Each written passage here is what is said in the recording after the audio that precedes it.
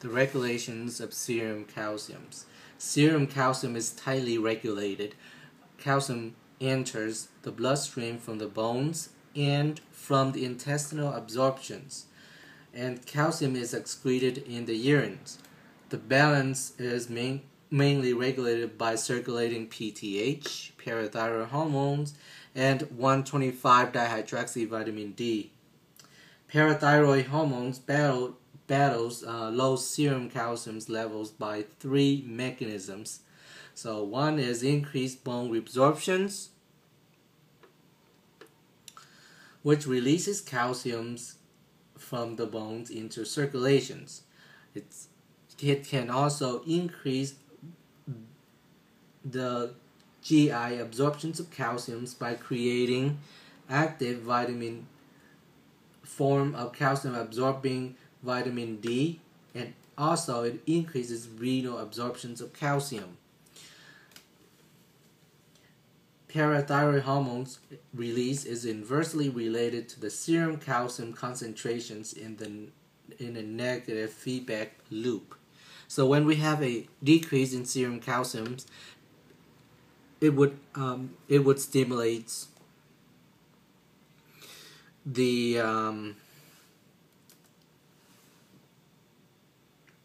parathyroid chief cells to increase the productions, to increase the parathyroid hormones. So basically, in a decrease in serum calcium, there's a calcium sensing receptors on the parathyroid chief cells. It senses that there's a decrease in the level of serum calcium, which it would increase in the productions of parathyroid hormones, and parathyroid hormones can have two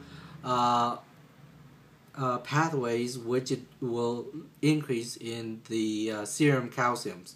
One is direct actions. In the direct actions, parathyroid hormones will act on the kidneys to increase in the renal absorption of calciums, and also it acts on the osteoclastic increase in the osteoclastic bone reabsorptions, which leads to an increase in calcium levels. In the indirect actions pathways, it would lead to an increase in the productions of 1,25-dihydroxyvitamin D.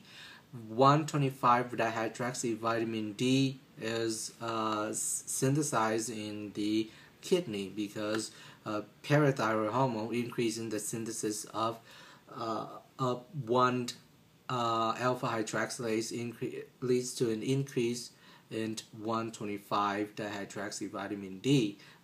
1,25-dihydroxyvitamin D help in the absorptions of calcium from the GI tract, which leads to an overall increase in the serum level of calcium. Once serum calcium is increased, it will have a negative feedback on the level of parathyroid hormones productions.